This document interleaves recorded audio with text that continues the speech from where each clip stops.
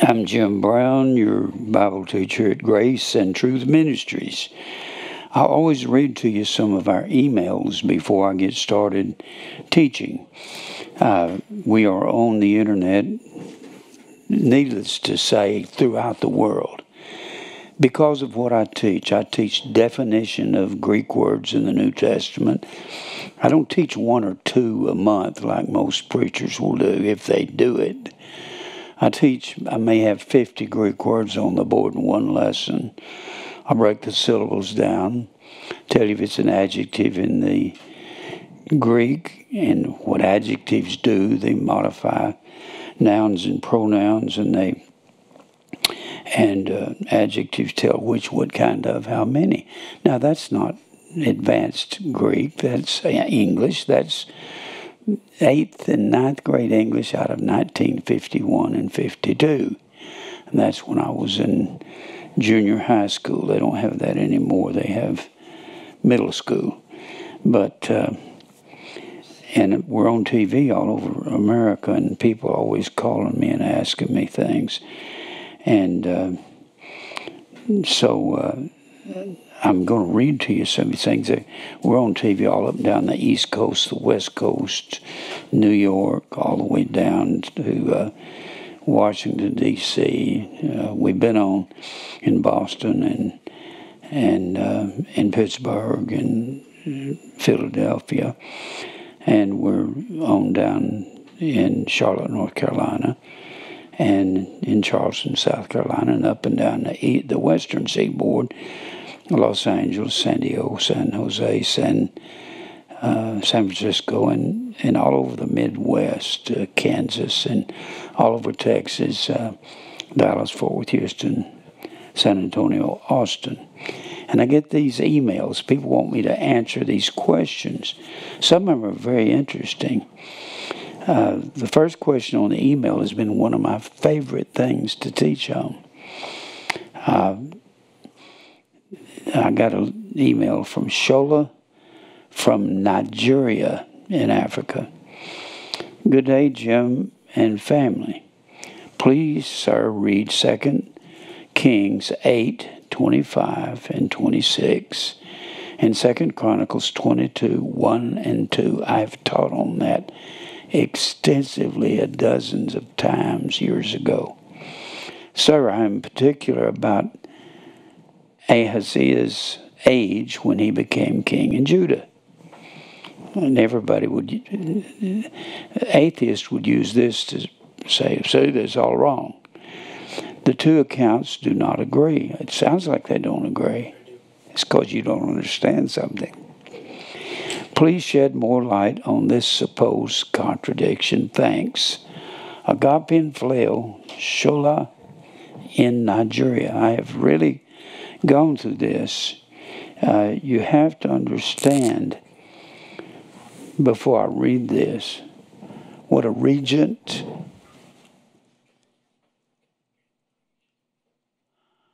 and a co-regent is. A co-regent is the son of a king. A regent was a king, and the son of the king was called a co-regent. We've seen that in other places in the Bible.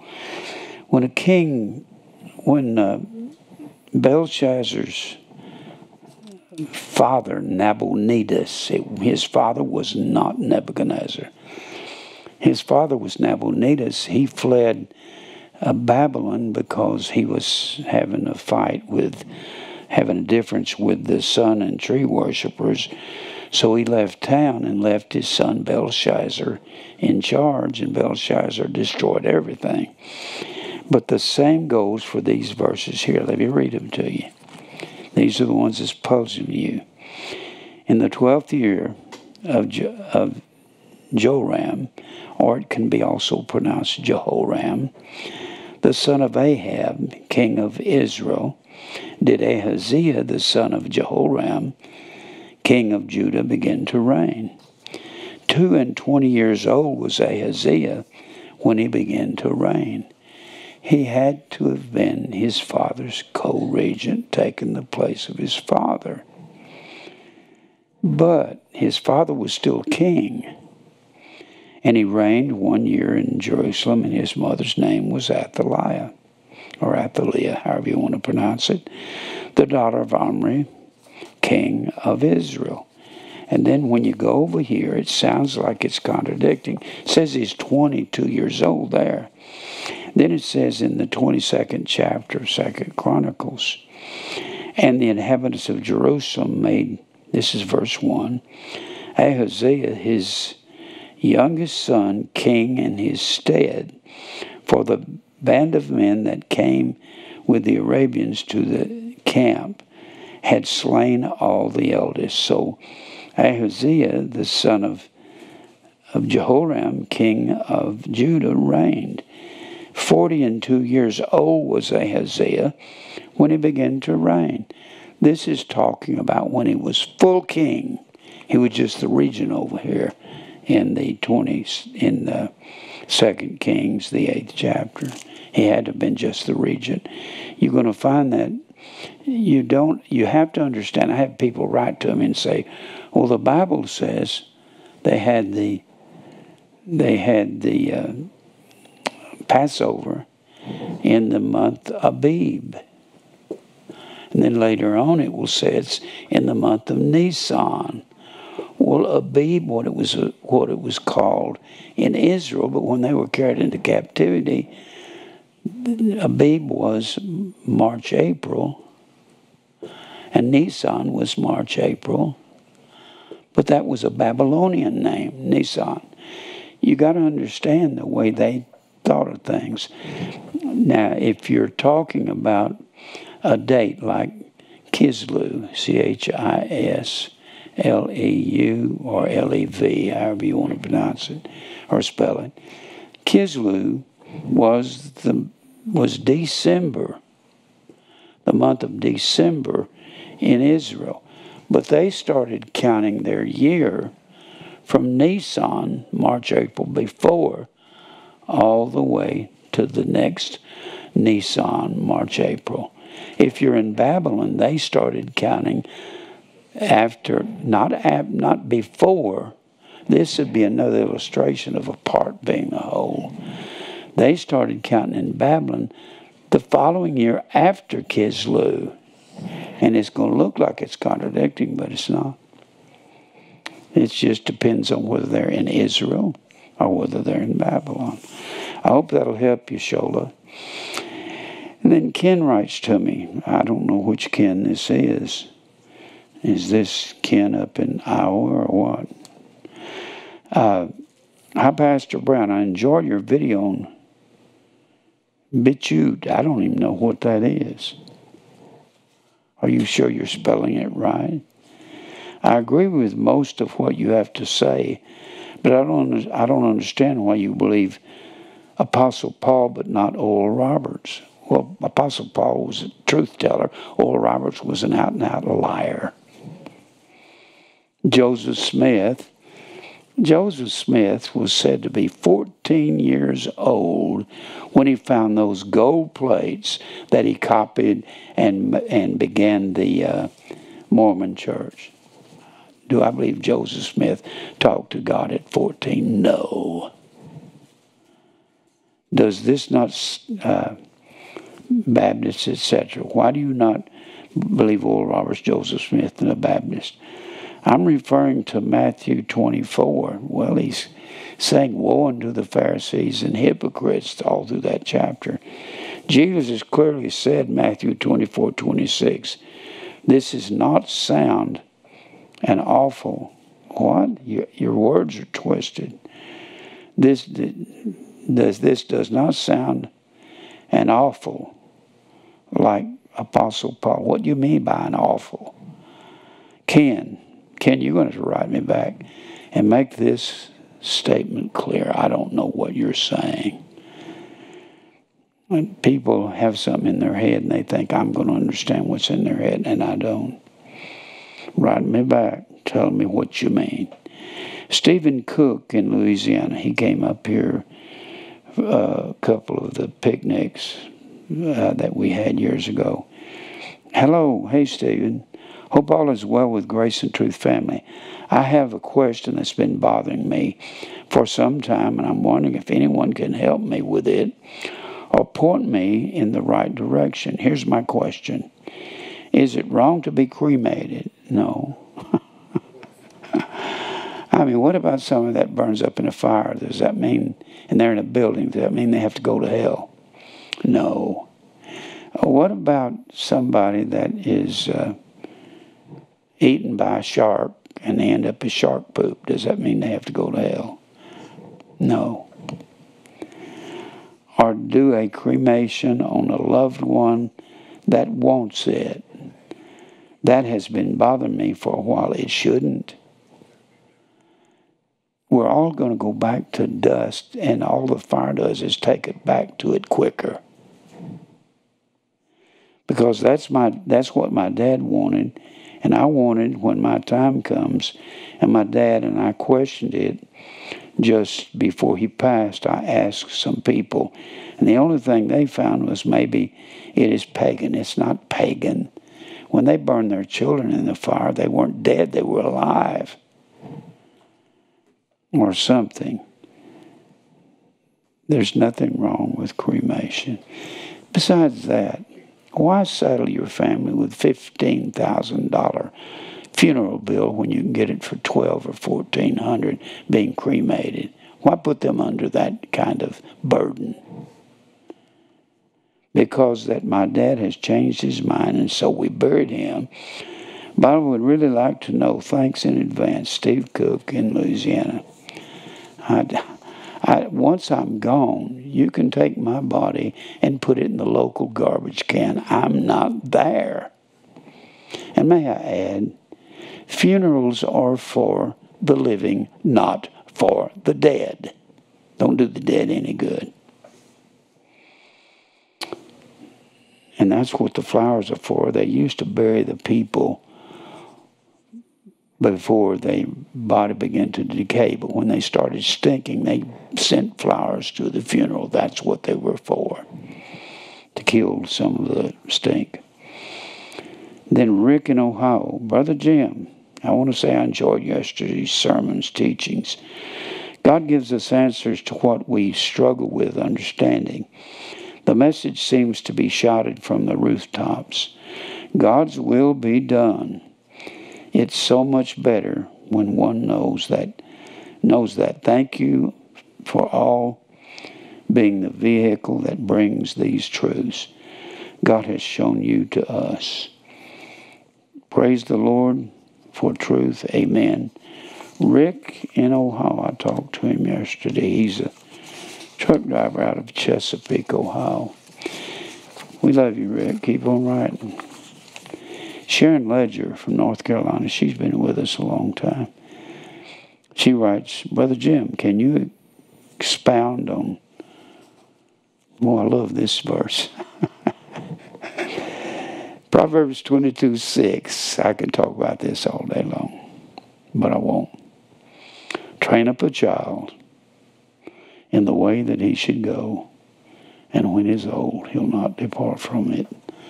The word train up doesn't mean take him to some Baptist Sunday school. It doesn't mean take him to some Pentecostal church so he can learn to speak in tongues, which there's no such thing. Train up is the word chanak, C-H-A-N-A-K. It means to narrow them. Put them in the narrow way, the tribulation way. Teach your kids they have to go through tribulation. Narrow thalibo means to crowd through a narrow opening. And it comes from the word thalipsis, L-I-P-T-H-L-I-P-S-I-S, which is the common word. Tribulation. Teach your children they have to go through tribulation. That's what you should need to teach them. That's what it means. We know that being the elect of God is all in His sovereign will before He laid the foundations of the world. And we cannot manipulate that truth in any way on our own. That's why I define it all. If you define that in your Strong's Exhaustive Concordance, it'll tell you to narrow them. So when we train our children and grandchildren in His ways, in His hodos, and the ways, the narrow ways, the narrow hodos, in His truths, as they are children in adulthood, their conscience at least has His way etched into it. That's right. Whether they manifest as His elect or they aren't. Is this correct interpretation? Exactly, without even defining the word.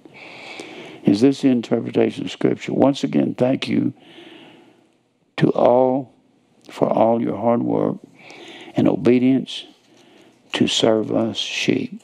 Sharon Ledger, North Carolina. We love you, Sharon. You've been writing to us for years, and we appreciate it. Gibby Reno in Tyler, Texas. I sang at Tyler Junior College one time in a big concert. Gibby Reno in Tyler, Texas. Thank you, Pastor Jim, for updating the online videos for me. I have been listening to these videos with my Bible, and I can't get enough. I so appreciate you that you teach with the truth. I've been sharing today of what I have been learning and see. I plan on watching these a few times so I can absorb the Word. I was converted in the Boston Church of Christ in '89, and it was taking me years to overcome the doctrine that they teach. Baptism has been a struggle that I have wrestled with, but the more I listen to you and read the Word, the more I see the truth. Communion was another one I struggled with. They wasn't eating crackers and grape juice. They were eating the Passover. The Bible says so. That's what gets me. Preachers can't see they were eating the Passover, and now it's spiritual Passover. I have been listening to your videos, and I'm seeing what you're teaching. Thank you. I can't begin to tell you how grateful I am that you're teaching what other churches do not teach. Thank you. That is a great statement. Much love, Gibby Reno in Tyler, Texas. All right. Now, then I've got some emails I'm going to read. These are people. No, wait a minute. I already read them. I thought I had some YouTube comments. No YouTube comments. I got a letter from John in Belfast, United Kingdom, and that's over in England.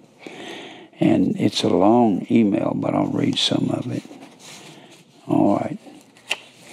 Hi to everyone at my spiritual family across the pond. They call the Atlantic Ocean the pond. Here in the UK, plus, as this has possibility of being read out, I talk to those of you watching Jim teach true Christianity, and I can only live in hope that you have been blessed with the hearing ear and the seeing eyes, that the message from our ministry makes sense, or at least a little sense to you. I appreciate that. A fellow told me the other day, he said, I love what you teach, it makes sense. I hope that you new viewers will listen and learn while the pastor talks to teach.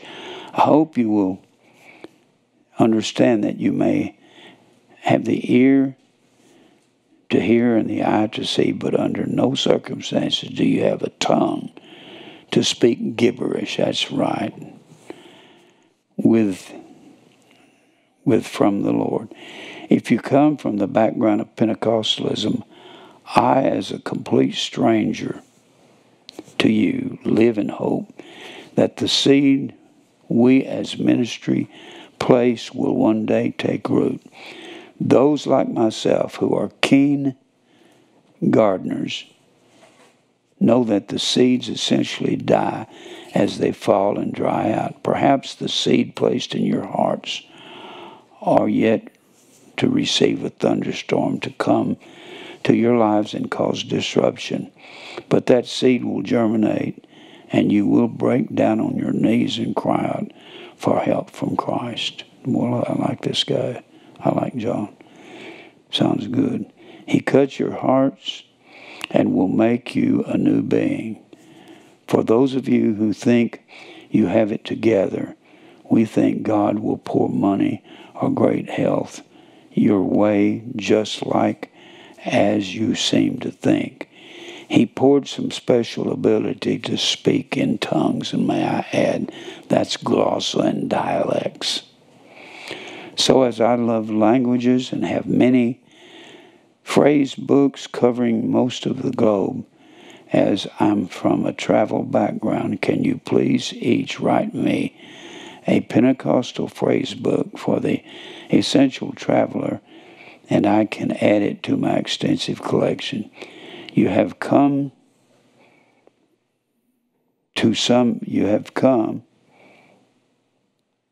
for some reason to watch this video. Do what you did in the classroom and actually listen. That is what wise people do. They listen to the first entire speech, make notes, do your own fact checks in Scripture. Then you will begin the art of effective communication. If you are the type to shout at the screen, shake your head, and be quick to jump to a response before Jim finishes, that means you are prejudging. Another point I will add is that this notion of interpretation, or in your opinion, or your interpretation response before Jim finishes, or your opinion. News for you. God is not interested in your opinion or your interpretation. May I add, over in 2 Peter, the first chapter, the Bible says, there's no prophecy of Scripture of any private interpretation. The word private is the word idios, I-D-I-O-S, and we get the word idiot from that, and it means self, or one's own, idios. Whenever I call a man an idiot, that's because he has a self-interpretation. We get the word idiotes, I-D-I-O-T-E-S, or idiot. And it means completely unlearned. That's what Kenneth Copeland is. He's an idiot. Another point I will add is this notion of interpretation, or your opinion. Then he goes on to say, Father, Son, and Holy Spirit are going to sit in a tribunal one day, and your opinions won't matter one bit. That's right. Baptists, Pentecostals, Church of Christ, Episcopalians, Roman Catholics. We have been given the Textus Receptus and those with an ability to explain things correctly. No error involved. Now, new listener, I don't mean to rub you the wrong way, but I speak with true compassion for your souls. Are you willing to step out of the broad way of the world which leads to destruction after you are pulled into that tribunal and judged for eternity? Or are you willing to do as instructed and follow Christ's likeness on the narrow path which gives you a godly pardon for the sin in your life or not? If you think a hot summer with no air conditioning is bad, no water to drink, food to eat, seeing the worst havoc and chaos around you, you can't escape is bad. Think of how it was for a short while. Now imagine a week of it, 5 years, 100, eventually, until you realize it's never ending. When you die on earth, you'll get an eternal life. Well, it won't be life. It'll be an eternal death in hell. It'll be an eternal existence in hell. You will feel every bit of pain magnified. I don't want that on any human, but I'm not sitting on that godly tribunal. You will, with absolute certainty, attend. No tears or pleas from loved ones can help. No candles, kind words, or those you leave behind will matter. Many of you think one day you will see your departed family. News is, sadly, many won't be there. You can be, well, only if you're elect. You have had this video interject your life for a reason. Over 10 years ago, I had one too. However, I'm a learner. I listened. I thought and searched and understood. I had to undo the lies I was told as a kid. I did too.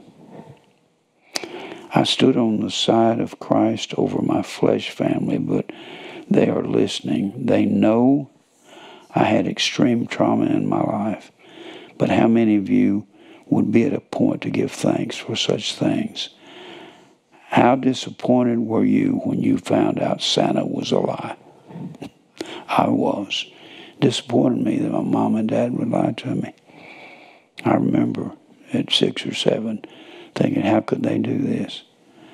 Most, I figure, how many are willing to listen now to find out the warped form of Christianity you're involved in is a much serious lie, and your so-called sky pilot local Belfast language for idiot like a priest attempting to get you to heaven. They call them sky pilots over there, I guess. In front of the church, has your soul in mortal danger? Is your life in danger? Someone or yourself would call for an ambulance, yet who is calling for emergency to help your soul? Grace and truth, spiritual family, I love you each dearly. You are global, so the gospel of truth has been fulfilled, that it will reach every nation. I, with God's help, when I move properly, send a letter to you more regarding the geopolitics and gospel prophecy. It's getting close. Not an opinion, but reality. I understand many don't follow global events with much attention to observe. Our God has truly blessed us with certain abilities or skills. Personally, I take it. He felt it better I quit traveling and selling the world and giving me the mind to see it. But through a different prism, may each conform to the likeness of Christ at the speed God intends. I try to show patience to understanding. It took the cross beside Christ's cross for one to truly profess his belief, whilst the other slipped into eternal nightmare. Thank you, Lord, for this ministry. Few find the way, but I'm eternally grateful you said to follow you on the narrow path. Listen to learn. Let Jim talk to teach. Agape, John Belfast in the United Kingdom. John, we love you, brother. I know you're on the line, and y'all have got a group of people that are on live stream, and y'all just keep on doing that. That's all the letters I got. What I want to do is give you a few announcements. We're on TV all over the country. We're on the internet around the world. A lot of times I get letters, get emails from Australia, Japan, even got one from China, and get them from all over Europe. We get them. I don't read all the emails I get. Tom said you can't read all of them. There's hundreds of them. So he picks out some for me to read. And we give away the DVDs free, and we never, ever call you back and ask you for money, ever. That's, if you want to support this ministry, that's between you and God. We've got an overhead. We've got about $45,000 to $47,000 a month that it takes to break even in this ministry. To get ahead, we got to bring in more than that. So we're trying to put together enough to buy a small building. You will never have a mega church teaching what I teach. Christmas is pagan. Easter is pagan. Easter and Christmas are the same thing in the ancient world in different cultures as Mardi Gras and Halloween. Same thing. They did it different. It was just the renewal of the birth of their sun God in the ancient world. It had nothing to do with Jesus. Nothing. They have just tried to Christianize all that paganism. And we give away our DVDs free. All you have to do is look at our website, graceandtruth.net. Or you can call me at 1-800-625-5409. Locally, our phone number is 615-824-8502. And we try to help some of the needy people. We've got several needy people that are really in a struggle.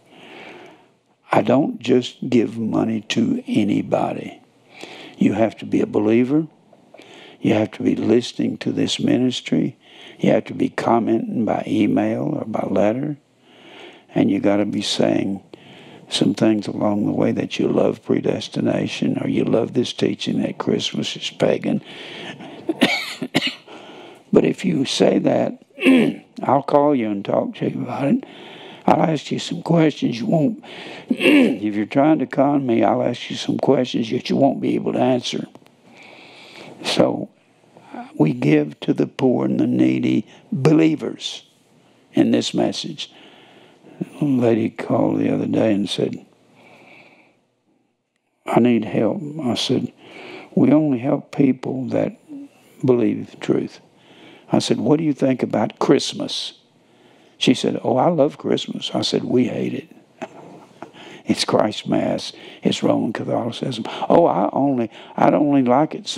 Used to like it sometime. I don't like it now. She was trying to put the con on me. I'm sorry, but you gave me your answer up front. You haven't been listening.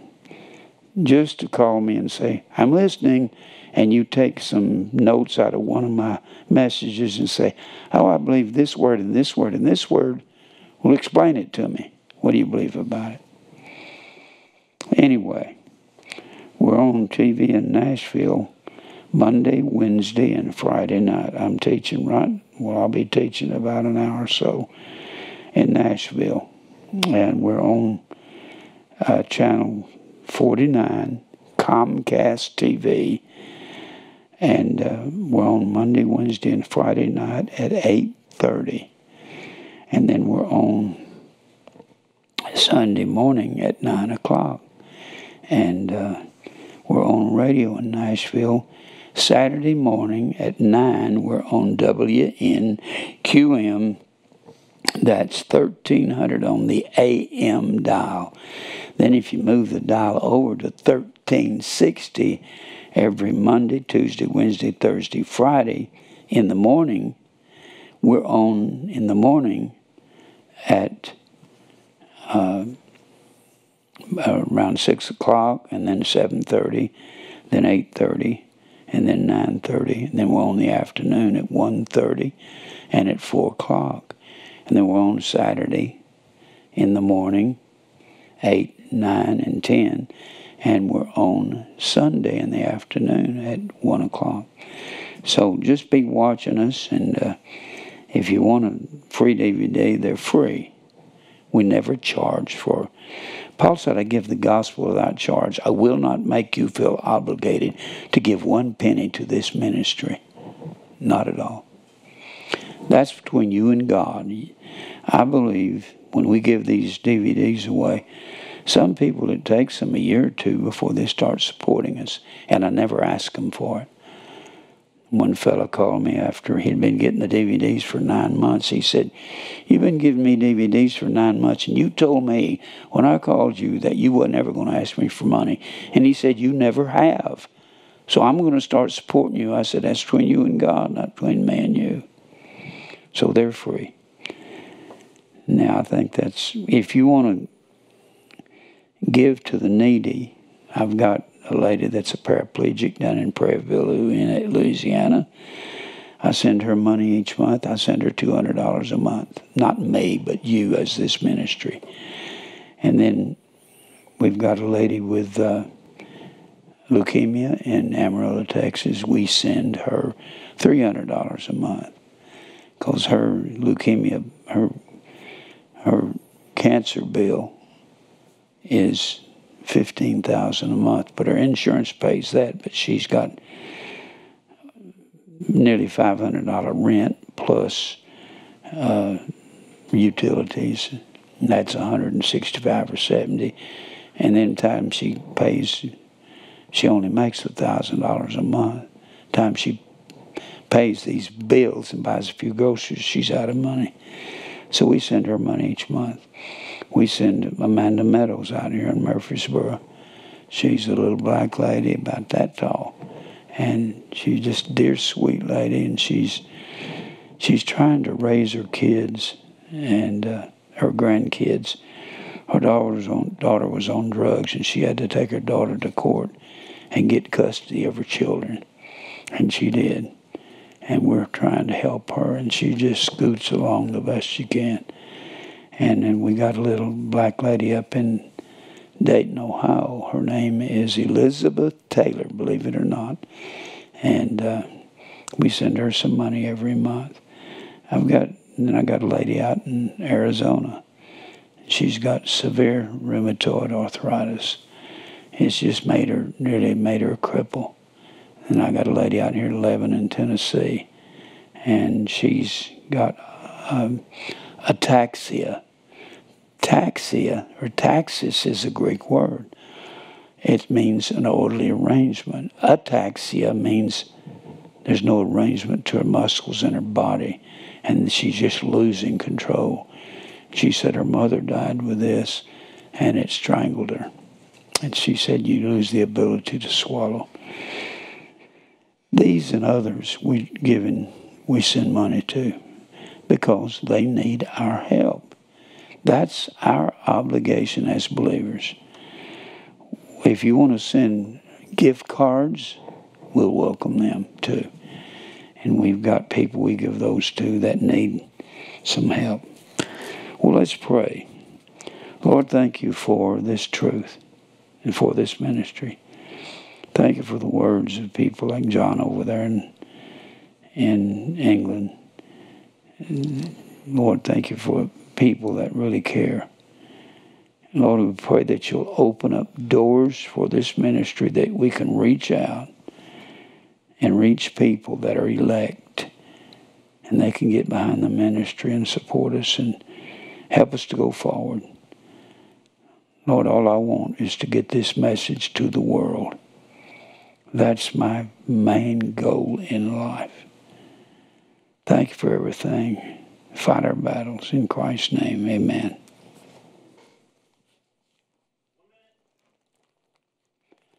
Well, I hope that answered some of your questions.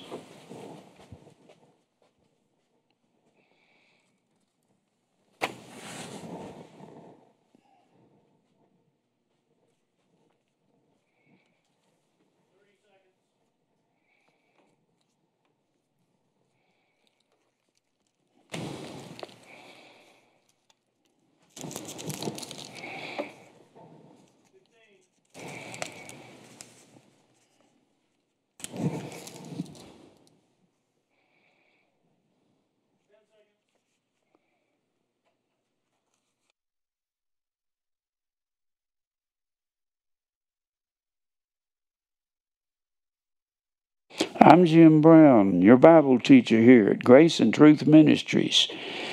I'm teaching to you about some things that it's a myriad of directions it goes. Everything in the Bible is related to everything else in the Bible. We've been talking to you about the kingdom of God. Let me erase this while I was teaching a while ago. We've been talking about the kingdom of God and how it is not the 1,000-year reign. There's no such thing as a 1,000-year reign.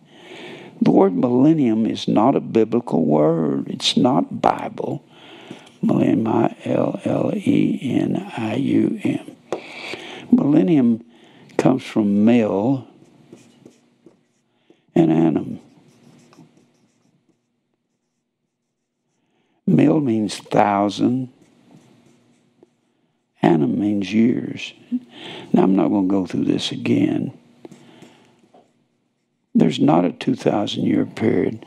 There's not a 1,000-year period. There's a 2,000-year period. I've explained that. There's a 2,000-year period. I believe that will show us we're close to the end of time. That would, if the day is the Lord, as 1,000 years and 1,000 years is one day, this would be the 2,000-year period where the Gentiles or the nations could not be deceived. It says nation in Revelation 20, but nation is the word ethnos, and the word Gentile is ethnos. There's one place. All through the Old Testament, the Gentiles were blinded. They were not extended the truth except for a certain special few people, like Ruth and like Rahab the harlot, possibly Nebuchadnezzar. Nebuchadnezzar made one of the most fantastic statements in the Bible. He was the king of Babylon when Israel was attacked and carried away into captivity, because that's what God wanted him to do. And after he got struck down on his all fours for 7 times. Now it has to be 7 months, because it couldn't be 7 weeks, because his nails had to go out like bird claws, and the hairs like eagle's feathers. That would be 7 months, and it wouldn't be 7 years. He couldn't eat grass for 7 years with the cattle and still be alive. When he stood up on his feet, he made one of the greatest statements that ever been made in the Bible. This was from the pagan king Nebuchadnezzar. He said, all the inhabitants of the earth are reputed as nothing. He doeth according to his will. Speaking of God, this is a pagan king talking about Jehovah God. He doeth according to his will, and the inhabitants of heaven, and among the inhabitants of the earth, I mean the armies of heaven, among the inhabitants of the earth, and none can stay his hand or say to him, what doest thou? He does everything. And that's what we're talking about. All of this, when we're talking about the kingdom of God, we're talking about the kingdom of God. And we have to talk about baptism. Not water. We don't believe in water baptism. We're baptized into the kingdom. That's where people get this idea you're baptized into the church. The church is the kingdom of God. The Bible says so. It says that we are heavenly Jerusalem, the church. Does Jerusalem have to do with Israel? Yeah, I guess so. So we're heavenly Jerusalem, the church of the firstborn, heavenly Jerusalem.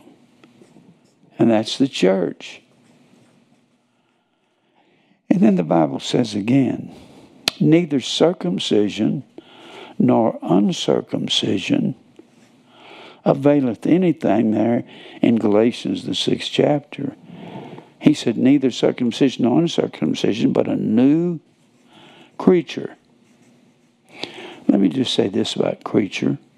The word creation is the word ktesis, K-T-S-I-S. You don't become a new creature until he births you into the kingdom of God. And kingdom of God was a title for Israel. And he said right after he said, as many as walk according to this rule, the rule of a new creature, peace be on them and upon the Israel of God. The new creation is God's Israel. That's what the Bible says. I don't know why preachers want to fight this. It's insane. And then Jesus turned around and told the Pharisees, comes to Jesus, and they say, are you going to restore the kingdom at this time? That's because the only people back from the captivity was southern Judah. Northern Israel was the 10 northern tribes, the 10 lost tribes. And they weren't back in the days of Jesus. Only southern Judah was back from the captivity. Israel was the northern kingdom led by Ephraim, the second-born son of Joseph. And Ephraim had the inheritance. If the one who had the inheritance is not home, they said the thing was unoccupied. Southern Judah was comprised of the tribe of Judah. They named the southern kingdom after one of the most important tribes. Judah was the fourth son of Jacob. And since the king had to come out of Judah, they just called southern Israel Judah. Jerusalem was right here in the tribe of Benjamin. So the temple was in Benjamin. Therefore, Benjamin had to be classified with Judah. So Benjamin and Judah was the southern kingdom. And they were not back during Jesus' day. Now, so we're talking about heavenly Jerusalem, the church. Israel is the church. What gets me, the Bible says, he said there in Genesis, the 6th chapter, neither circumcision nor uncircumcision, doesn't even matter. But to be in Israel, you had to be circumcised. Well, then what do you say? Then you're saying, well, what about if we're spiritual Israel, what is our circumcision? You could not partake in the Passover, Pentecost, Feast of Ingathering, any of that. If you were a Gentile, you'd come to Israel. You couldn't partake in any of those rituals unless you were circumcised. This is before Jesus was nailed to the cross. You had to be circumcised, washed in water, and offer 2 turtle doves, and all that was in the law. Except it was literal over here. It was a shadow. And it was the very image over here. The very image. Over in the New Testament. Old Testament was a shadow, a skia. That's the word shadow. It means a shade. The shade doesn't have all the parts to the body. You go outside and you cast a shadow, you can't see your circulatory system. You can't see your pulmonary system and your lungs, but you can see it over here. So you have to go to the New Testament. So we are spiritual Israel. You had to be circumcised. We are circumcised. This is something I've been looking forward to talking about. I want you to understand that you had to be circumcised, and that equates with baptism. Because circumcision is cutting off the filth of the flesh. Or what if I put it this way? Circumcision is cutting off the outer man by the inner man, which is Christ in you. And this is something that preachers don't even preach about. They don't tell the Christians, you got 2 men in you. One of them is hard to get rid of. And that's the flesh. That's self. That's self. I can't teach all of this in one lesson. You say, Jim, you keep on repeating this stuff. This thing goes, it is unbelievable how deep it goes. Baptism is death to self, or death to the flesh. And the Bible says in Romans 7:30, or it's not 30, 25, and 7:25, that you have two men in you. Paul said, I got two men. I've got the outer man that serves the law, so law of the flesh or self. And then I got an inner man that serves the law of God. These match up with, most people don't even know what these verses mean. 1 John 1 and 8. If we say we have no sin, if this man says he has no sin as a believer, we lie and do not the truth. Every man wrestles with this flesh, and every woman wrestles with this flesh. The only way you can get over it, you can't. God has to circumcise your heart. We are circumcised with a circumcision made without hands, the Bible says in Ephesians the 2nd chapter and Colossians the 2nd chapter. We're circumcised with a spiritual circumcision. So God has to cut off this outer man, and we're going to see what this is about. He's going to, and that has to do with baptism. Baptize. Circumcision and spiritual baptism are one and the same. Baptize comes from two words. Boy, but you're going to miss this if you believe in dipping people in water. You're not even going to deal with that outer man that won't behave himself, that God has to take years to get rid of that man.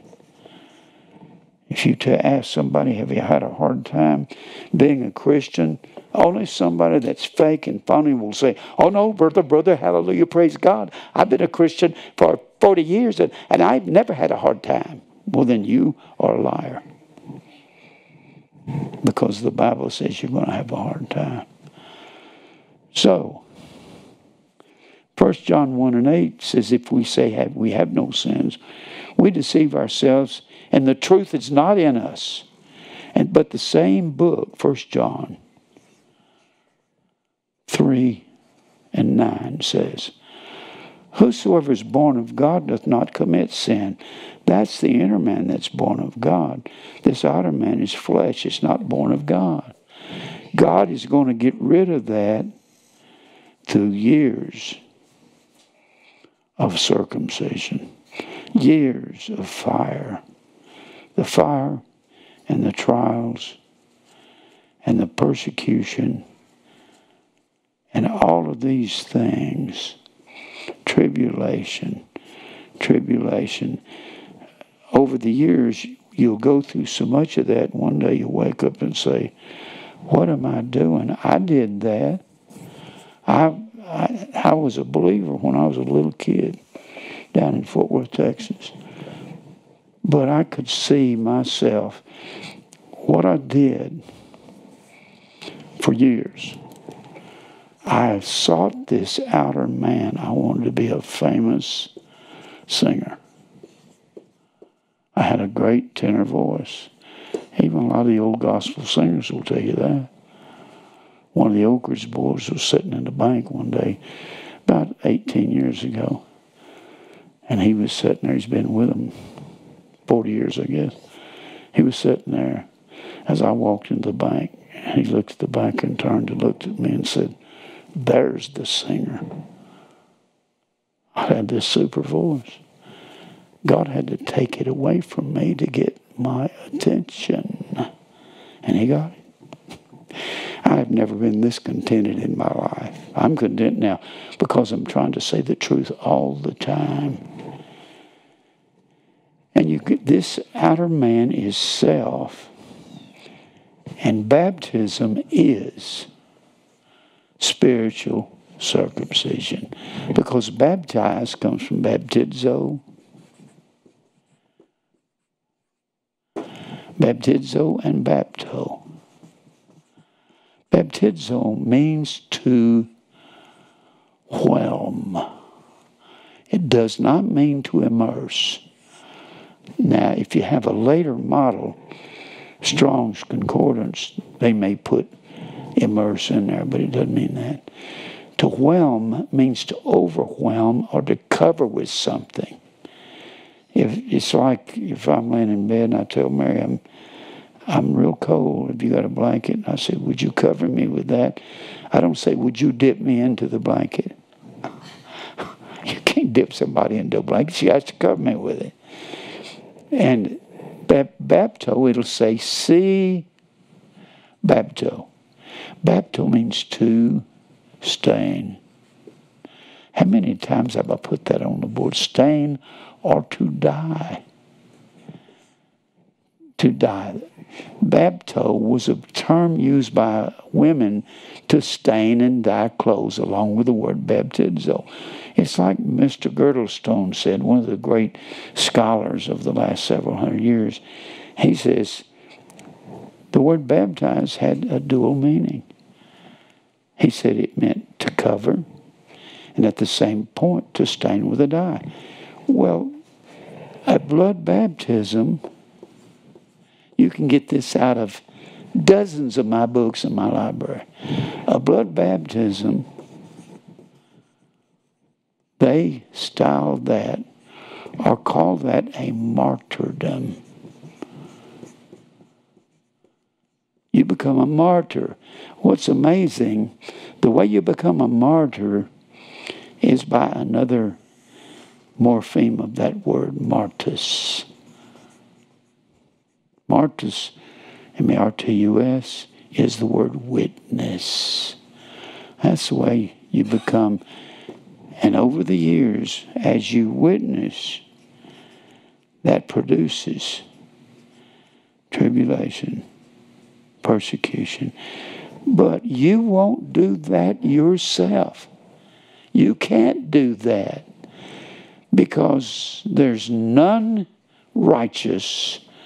There's none that seeketh after God. Nobody seeks God. Therefore, all this spiritual circumcision, spiritual baptism, or spiritual witness, all of that is connected to directly predestination.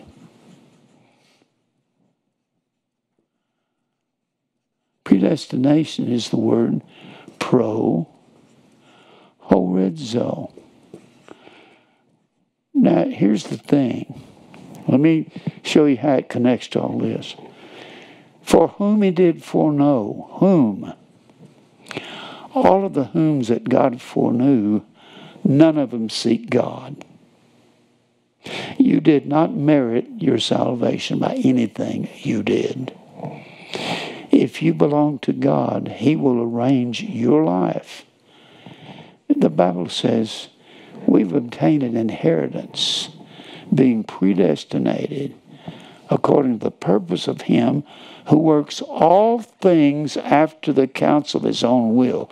So all things would include everything that's going on in this outer man's life, the tribulation, the persecution, the trials, to cause him to conform to Christ's image. To be a martyr and a blood baptism. Blood baptism is the death. Cutting off the filth of the flesh is a death to self. There's a verse that I don't think hardly anybody has ever explained properly. You go over to 1 Peter. 1 Peter. I've never heard a preacher explain this. If you believe that baptism is water, you will never explain this verse. I've said this so many times I can't even count. Let me get my other Bible. That's one that's new and I can't turn the pages as well. All right, go over to 1 Peter. And this all goes together. God has to preordain us. He has predestined us to be conformed.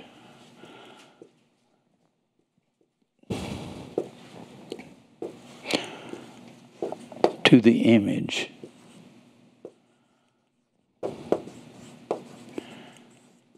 of His Son, Jesus. His Son is alive in us. That's what we've got to conform to, what He says and what He does. We have to obey Him. So, when you're talking about to be conformed, sumorphos, S-U-M-M-O-R-P-H-O-S. Sumorphos means to be shaped, morphe. And sum means in fellowship or blended together with other believers. That's the way you're shaped. We are shaped in the fellowship. This inner man is going to be shaped by causing this outer man to die. And we know that it takes two witnesses, two morphe, or two martyrs. It takes two witnesses to put a man to death in Israel. The same is applying to that outer man. It takes two witnesses to put that outer man to death. It takes the inner man causing the outer man to vote with him. That self must die. But that's a hard thing to get a hold of. Self has to die. It's easy for me to get a hold of because I'm 83. It's not hard for me to understand that now. God has nearly beat the tar out of me for a lot of years with tribulation and trials and persecution. So, baptized is a death, true death. Let me read this verse to you. This is a verse that I've heard preachers talk around it. They have no idea what it's talking about. All right. 1 Peter. If you want to turn over with me. If you get off base on predestination, the rest of your understanding of the Bible is askew. It's twisted. You have to know predestination and believe it for things to come together. You can't have baptism without it. And he says here in 1 Peter 3:20. Speaking of God's preaching to the spirits in prison, I'm not going to go into that. Prison, the spirits in prison were the Gentiles. Prison, phulake, P-H-U-L-A-K-E, is the word prison. It will go with this because it's the division of day and night, or light and dark.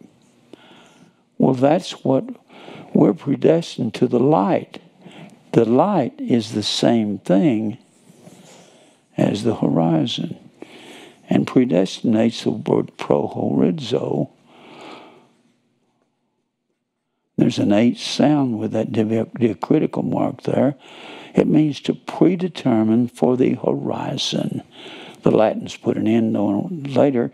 So it means to predetermine that a man will come out of darkness, this outer man, to light, to the inner man. He'll come out into the light.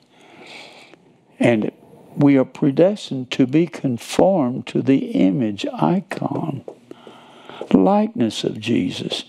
Predestination has to do with everything we're talking about. It has to do with self-will. If God doesn't foreknow somebody, nobody's coming and nobody's going to heaven. It's absolutely necessary for God to have predestination. It is an imperative that He had predestination, because nobody gets to go. If you think you're good, are you really good? Have you ever lied? Huh? Have you ever cheated? Have you ever sinned? Ever looked on a woman to lust after her and she's not belonging to you?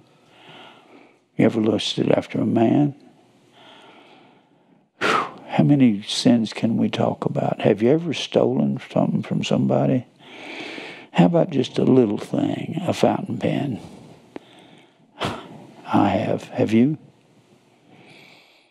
People used to get in my car when I sell real estate, and if they accidentally dropped a cross pen, I drive on down the road and say, well, I came out like a rose on that one. And I didn't. I had to learn. I had to learn to stop that. That's the outer man that wants to have his way. It's no different stealing a pen and chasing and going after a woman that you're not supposed to be going after. So predestination, let me put it this way. This light equates with the inner man, and this darkness, this is the horizon here. And this darkness equates with the outer man. It's that simple. And it takes God preordaining it for you to come out of it. Because you can't. It takes those beatings. It takes the straight and the narrow way. Straight and narrow. Straight is the word stenos. Narrow is that word thalibo, Thlibo. It means to crowd through a narrow opening and be pressured on all sides. Being a believer, taking a stand for the truth, it's like we're being pressured by the world, doesn't it? Once you start witnessing, once you become a witness, and you're provoking people to put you in the fire and the trial and the persecution and the tribulation, once you become a witness, they start putting you to death. You become a martyr and you're blood baptized. Look at this right here. He says here in 1 Peter 2:20, when sometime you were disobedient, where once the long-suffering of God waited in the days of Noah, 120 years God waited. Noah went out in his backyard and built a boat. That was probably one of the main reasons they were laughing at him and taunting him. Because he didn't go down by the river and build a boat. The river was going to be in his backyard. So when he's building this ark, he doesn't go near any water. What's the use of having water? It's all going to be water when God gets through with it. That was probably one of the big reasons they were laughing at him. He's building it inland. While the ark was a preparing wherein few, that is 8 souls, were saved by water. Except it's not the word by in the original text. It's the word dia. Through. They were saved through the water. The water was not the baptism. The pitch of the ark was. Pitch. I've said this at least 200 times in the last 6 months. Pitch has the exact same meaning as baptism. Same. Gosh, I'm going to have to erase some of this. I'll just go down here. Pitch. Here's the word pitch. Pitch is the word kafar. K-A-P-H-A-R. The Lord said, Noah, pitch it with pitch. The second word, pitch, this is a verb. The second word is a noun, pitch with pitch. The first word, pitch, kafar, means it's the same exact word as atonement. God did not have the high priest go into the temple, go through the veil on the Day of Atonement. He didn't have him go through there for the Moabites or the Egyptians or the Syrians or any of those. He only did that for Israel. And he sprinkled the ark, and that was the true baptism. First word pitch means, kafar means to cover. Same word, same exact meaning as baptizo. Or baptizo. And then he says pitch with pitch. Second word pitch, kafar. K-A-P-H-A-R. Oh, no, excuse me, not kafar. Kofar. K-O-P-H-E-R. This is kafar, this is kofar. Kofar means to stain and to die. Exact same meaning as bapto. Now, let's get back to reading this verse here. As 8 souls were saved through water by the pitch. The water was the judgment of God. That wasn't what was saving them. It was destroying the enemies of God. The like figure. Figure is the word antitupon. Means the corresponding figure. One that corresponds. Whereunto even baptism doth also now save us. The same way they were saved in the ark by the pitch. We're saved by the blood of Christ, and he's washed us from our sins in his own blood. Not the putting of the way of the filth of the flesh. Not by literal circumcision. God's got to cut off self. That is our biggest problem. Me. Jim Brown has been the biggest problem I have had. Because when I was out there in the world with this great voice, wanting to be somebody famous, have you noticed all famous people die? I mean, they die and they're dead. Elvis is dead. The most famous rock and roll singer in history. Michael Jackson's dead. One of the biggest singers ever. They all die. Glenn Campbell is dead. And most people don't even... You ask an 18-year-old, you ever heard of Glenn Campbell? No, I don't know nothing about him. In 1970, he was one of the most famous men in America. Had his TV show and had all these hit records, one right after the other. Most people don't even know who he was. He died just 3 years ago. What? I can't hear you. You got to say something louder than that. But let me get back to this. So he said, baptism, not the putting away of the filth of the flesh. He's telling you, if this is talking about literal baptism, it doesn't make any sense. If it's talking about blood baptism, that's the same way we're saved, the same way that we're saved in the ark, by a pitch, except it's Christ's blood. When you look at Revelation, the first chapter, a blood baptism was a death. You can get that. I've got that statement in dozens of my books in my library. If you read something besides playing games on the internet, you can find out some things. Here in Revelation, the first chapter, last phrase of verse 5, unto him that loved us and washed us from our sins in his own blood. That is baptism. The Bible says, as many of you as have been baptized into Christ have put on Christ.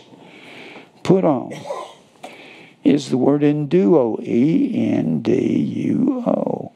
It means to sink into clothing.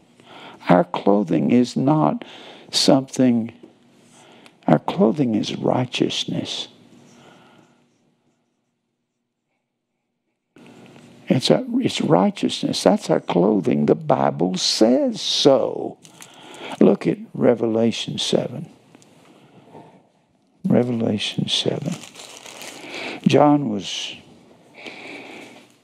viewing, he was having a vision The angel took him and showed him that before the throne, in verse 9, before the Lamb, there were clothed in white robes, men from every nation under heaven, clothed in white robes and palms in their hands. They were shouting, crying salvation to our God. And then this angel comes to John and said, do you know who these are in these white robes? White is always a picture of righteousness all through the Bible. And John says, I don't know, sir. In verse 14, thou knowest, I don't know who they are. And he said unto me, these are they that came out of great tribulation, and have washed their robes and made them white in the blood of the Lamb. People say, how do you know you're a believer? Well, you have to be going through all of these things to get rid of self. You cannot go to heaven just by going to church and singing hymns in some church where the preacher doesn't tell any truth. He's a free will preacher. He has to be telling truth. And you have to be hearing truth. And you have to be repenting of your sin. When you repent, that's not something easily done. That's not something you do. That's something God does in every one of His elect family. I guess my very favorite verses on repentance is over in Jeremiah. If you go over to Jeremiah in the 31st chapter, Jeremiah 31,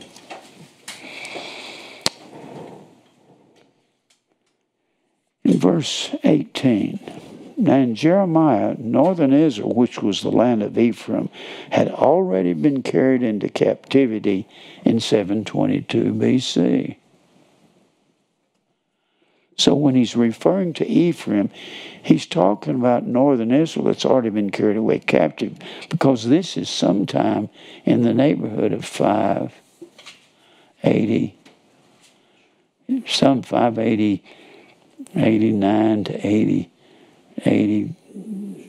87, somewhere in that neighborhood. And this is right before Israel was carried away. And then he says in verse 18, I have surely heard Ephraim, northern Israel, bemoaning himself thus, Thou hast chastised me, and I was chastised when you beat me with these Assyrian armies, and I was carried into Assyrian captivity. And as a bullock unaccustomed to the yoke of a kingdom was the laws of a kingdom. I was not accustomed to these Assyrian butchers. That's what he's saying. Because that's who carried Israel away, northern Israel. Turn thou me. This is Ephraim crying out, Lord, turn me. Repent in the Greek is the word metanoia, metanoia. Metanoia means to be turned and then see. You can't turn yourself. You can't repent unless God deals with you. The Bible said it is the goodness of God. In Romans, the 2nd chapter, goodness, Christatos, Christatos. Christatos means to meet a need. It is actually related in structure, in sentence structure, in word structure, to the word kriya, which is the word anoint. You can anoint yourself, and anointing is the same thing as baptism. He's anointed us all over. Then he says, surely after that I was turned, after I was shavah, crying in tears. Shavah, S-H-A-V-A-H. Let me erase some of this. Predestination is directly related to all of this, inner and outer man, because God's got to turn us. We cannot turn ourselves. He says here, turn thou me, and I shall be turned. I can't turn myself. I don't want God in the flesh. This flesh man wants nothing to do with him. How does he get that inner man? He had nothing to do with it. God picked him out before the foundation of the world and said, this one is mine, and I will arrange his life where I'll cause him to hear the gospel, either going down the road in the car, and he'll hear some preacher. He may even hear a false teacher, and the false teacher has a little short area there where he reads from the Bible, and the guy says, oh, sounds like truth. I've had people come here and say, I was led to truth by a false teacher because they read the Bible. And he'll start believing. So as he starts believing, it's because God comes into his heart, plants truth in his heart. That's the seed, the Word of God, that cannot sin. It's born of God. And then let's finish reading this. Surely after that I was turned, I repented. The word repented, nasham. The word turned is the word shavah, S-H-A-V-A-H. That's the word turned. And turn means to cry with tears. Means to feel bad about what you've done. And after I was turned, I repented. Nakam, N-A-C-H-A-M. N-A-C-H-A-M. This is going to tell you what true repentance is about. I repented. I was sorry. I sighed, said, I haven't been so wrong. And then he says, and after that, I was instructed. I was willing to listen to the Word of God and to be instructed, yada. That way I could know what the truth was. You cannot go to school and take a course in college and be instructed unless you crucify self. You cannot go into a calculus class and say, well, I don't think that means that. And the professor's going to say, look, you have to keep quiet. You're going to have to leave the class. I'm the teacher. You're not. You got to listen to Christ's instructions. I smote my thigh. That's very interesting. When Abraham called Eliezer to him in the 22nd chapter of Genesis, he said, place your hand upon my thigh. What they meant, place it on my testicles. We'll get the word testify from this. And swear by my seed that you will not take a wife of these pagans for my son. You go to the land of my fathers over there to Babylon and get my son Isaac a believing wife. Swear to it. So what he's saying, you'll swear to God, but you won't take that oath. Remember oath? Shabuah. B-U-A-H comes from the word Shabbat, which is the word seven. Seven. Shabuah means to take an oath or to seven oneself. And we have to add 7 things to our faith.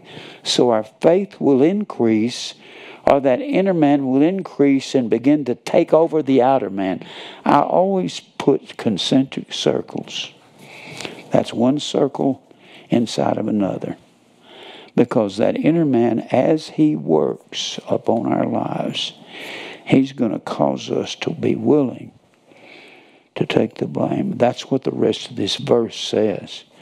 He says, I smote my thigh and I was ashamed. Bush, B-U-W-S-H. B-U-W-S-H. That's the word shame. It's not talking about one of the presidents. Somebody said, I found the word Bush in the Old Testament. Well, I'm sorry. It means to be ashamed. And I guess they ought to be ashamed. Because I did bear The reproach of my youth, that word bear, nasal, means to yield. I took the blame. Kerpa is the word reproach. C-H-E-R-P-A-H. It means to be blamed, and I took the blame. So that's what repent is. That all has to do with this. This outer man has to repent, and he's got to die. But none of that will happen without God picking his people, coming into their lives and their hearts, crushing them with all of these tribulation and trial, and causing you to give up. You may not be giving up today, but you will give up if you belong to God. And you may die before you completely give up, but he'll get you to give up as much as he wants you to, because he's in charge of every action of everything that's happening. Started to quote to you a while ago, we have obtained an inheritance, being predestinated according to the purpose of him who works all things after the counsel of his own will, everything.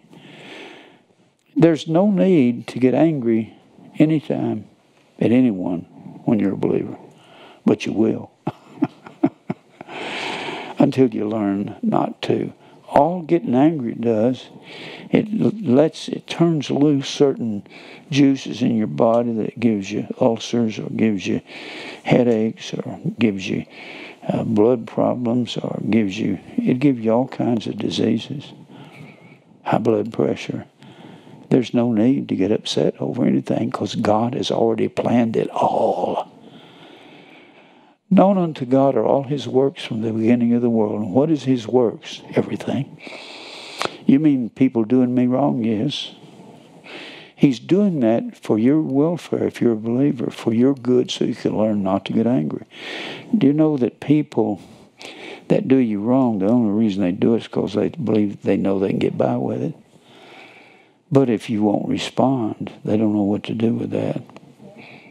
If you just say, oh, well, I guess I'll have to stay away from you from now on. So we have to become ashamed.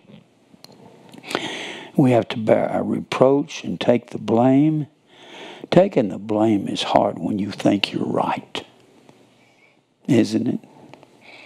Well, I'm a pro at that. When I was young, I never wanted to take the blame. But even if you're right, take the blame anyway. Well, that boggles people's minds. Now, all this has to do, I said that baptism has to do with circumcision. It's God getting rid of all this outer man by the inner man when he brings about trials and persecution and fire in our lives, and you witness, and that's what you go out and tell people predestination is true. Your very witness will make them put you through tribulation and fire and persecution. You tell them Christmas is pagan and God does not love everybody, and a sinner's prayer is not true for salvation. It's not true. The Bible says, we know that God heareth not sinners. Any man be a worshiper of God and doeth his will, him he heareth. The Bible also says, how shall they call on God in whom they've not believed, in Romans 10:14, right after he said in verse 13, whosoever shall call upon the name of the Lord shall be saved. If you call upon God, you're going to already be a believer. You can't call on a God you don't believe in. That's what he's saying. Belief is the method of salvation. Tell a bunch of Baptists that. I said the other day that the Southern Baptist Convention had a quorum, or whatever you want to call it. And they got together and they had a vote as to whether the sinner's prayer was true or not for salvation. Boys, it's not true. The Bible says, yes, whosoever calls upon the name of the Lord shall be saved, but you won't call until you believe. Don't you understand that? Well, then what do you do about believe? You study it and find out what it means. Believe and faith are the basic same word. Faith is the noun, believe is the verb. A noun is a person, place, or thing. Faith is a thing. Faith Pistis. Believe. That's the verb form. This is the verb. This is the noun. Believe is P-I-S-T-E-U-O. See the P-I-S-T? That's the stem of the verb, of the word. That's what the word is built upon. The end of the word depends on, it'll give you the tense, the voice, the mood, or it'll give you some character of the word. If it's what tense it is, past tense, future tense, whether it's masculine, feminine, neuter, gender. These are basically the same word. So if believe is a verb, that's what you do. He that doeth truth cometh to the light. You don't do truth, you hadn't come to, to what? To the horizon? Prohorizo, before determined for the light or the horizon. I hope you can get a hold of these things. I have got all these places in the Bible. I've got them marked where the Bible's talking about putting on. Remember, Galatians 3:27. He that is baptized into Christ has put on Christ. You're going to tell me that you baptized in water and you put on Christ that way? Or you've put on the blood and you put on righteousness? Those white robes were considered robes of righteousness. And they were made white in the blood of Christ. I don't understand. Every bit of these things that I'm saying go with one another. Now, let me do this. Let me begin to show you some of these words about put on. And every one of these that I'm going to give to you is the word enduo. Galatians 3:27 would be more or less a theme verse for this. Galatians 3:27. As many of you have been baptized into Christ have put on Christ. Put on enduo means to sink into clothing. Into clothing. Now the clothing we sink into is the blood of Christ, but we don't sink ourselves into it. He comes and wraps it around us. He wraps the clothing around us. That's what, when he wraps it around us, you say, Jim, I love my outer man and I like to defend myself. Your life will be miserable as long as you defend yourself. If you quit defending yourself, life becomes tolerable and easier.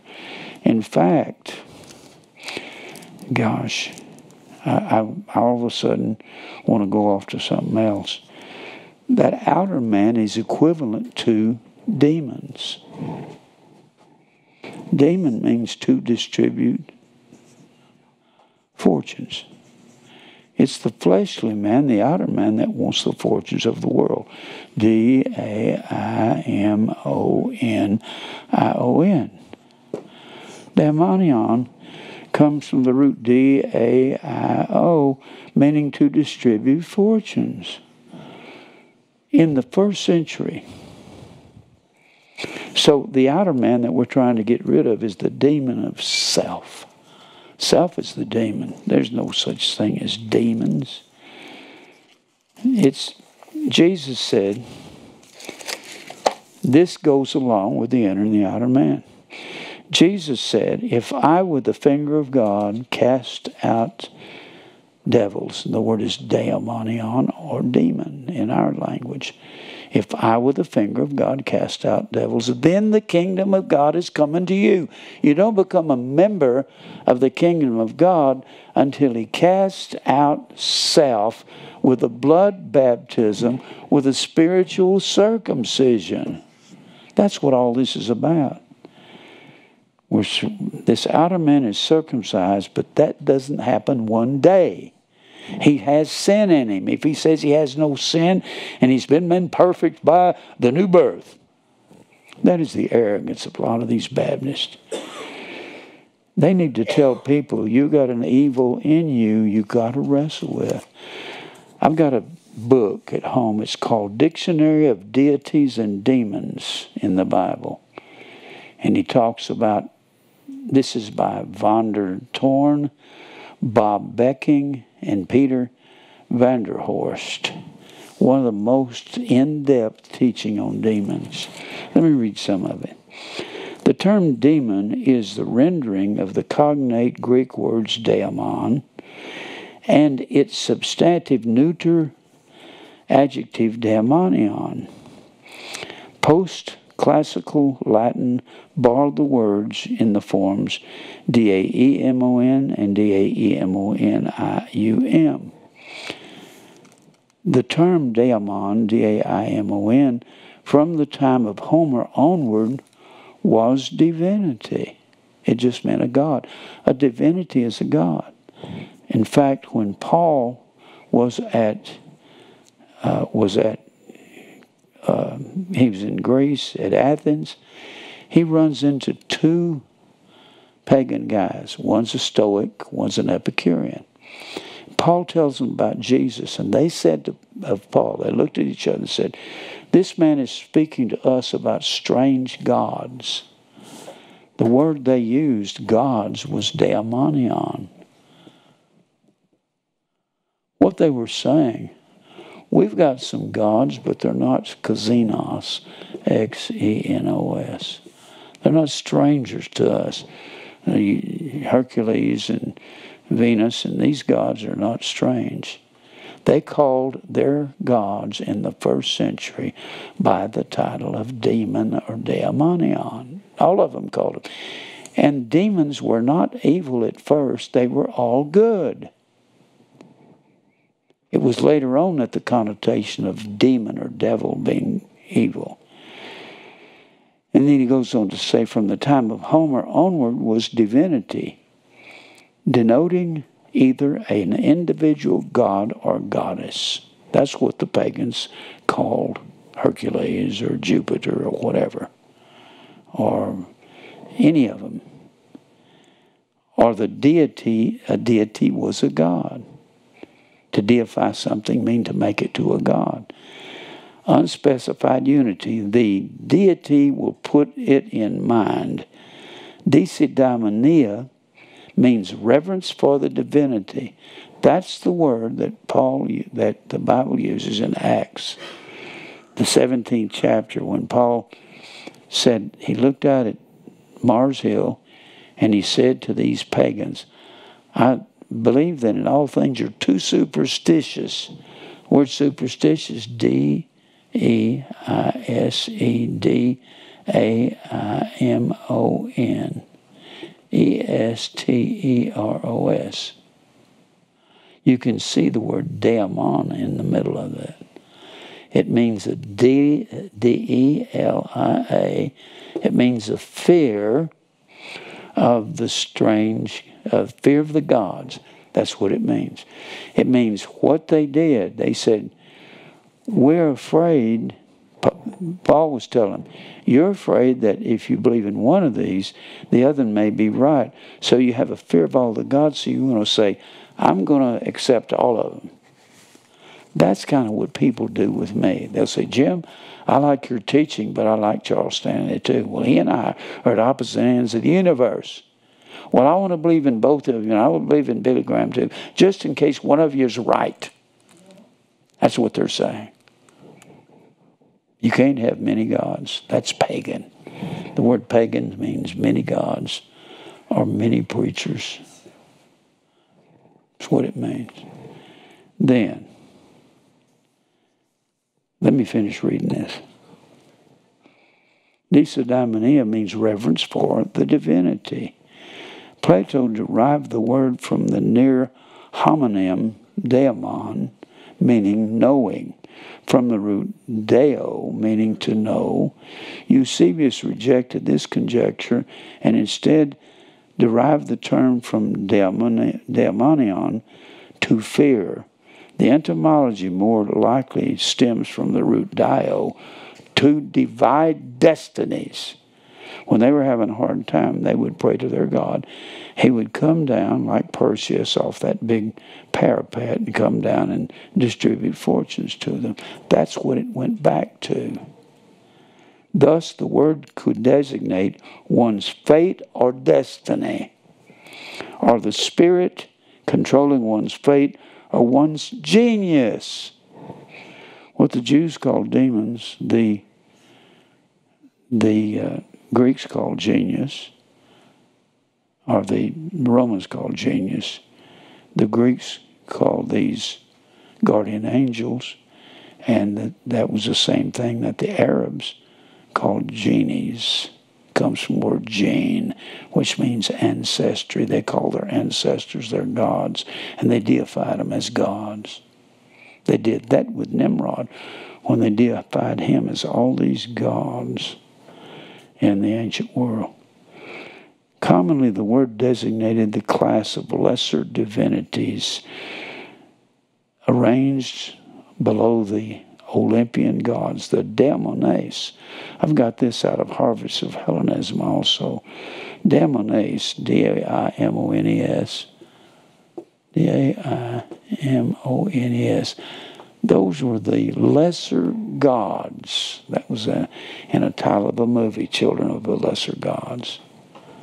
That was the lesser gods. That's what we would call demons. The ones that could inhabit somebody's body and get them doing bad things. Hesiod describes them as the souls of those who lived in the golden age. What it was, they took Noah and deified him as the fish god because it came out of the water. And they did that as an evil god, Tammuz. They made Noah into Tammuz, made him into Dagon. Dog is the word fish in Hebrew. Dog. Dagon was the fish god of the Philistines. And then he goes on to say, not until post-exilic times in the intertestamental literature, with the rise of dualism. Dualism means good and evil. That's a dual, constant dual. And the concept of the devil, did the word begin to display the meaning evil demon in league with the devil. They weren't even called evil demons. They were just saying, we get our substance from our gods, and they come down. We pray to Hercules, or we pray to Jupiter, and he comes and gives us the things that we want. It took an entire negative connotation. That's at this post-exilic period. Christian writers use it almost exclusively in this later sense. Daimonion in the classical period meant similarly the divine power of a divinity. How many gods are there? One. Thou believest there is one God, thou doest well. It could also mean the class of lower beings, lower divine beings, between gods and mortals, half man, half God. When you watch a Saturday afternoon movie about some old Steve Reeves out of the 1950s, and he's talking in English, and they're dubbing in English to these Italian words, because everybody else is talking Italian. He's going, yes, I am Hercules from the gods in heaven. They called him a demon. They meditated, let me see here. It was during the rise of dualism, it came to be used for satanic demons. And the word concept, demon, underwent fundamental change in antiquity caused by the rise of dualism. The universe in which each member, divine and human, had its proper domain. There was as yet no arch enemy devil, nor a rival camp of satanic demons. And it tells you, these writers will tell you, that demon was what they called their gods in the ancient world. That's what they call Hercules. If you lived in the first century, you'd say Hercules. They'd say, oh, that's one of our gods. That's one of our demons. All right, now, I just wanted to read some of that to you. That's very interesting. I want to show you more on being baptized into Christ. Put on Christ. When you put on, you sink into clothing. The clothing, every time you find put on, it's going to be another picture of that clothing. Look here in Matthew 12 and 18. 12 and 18.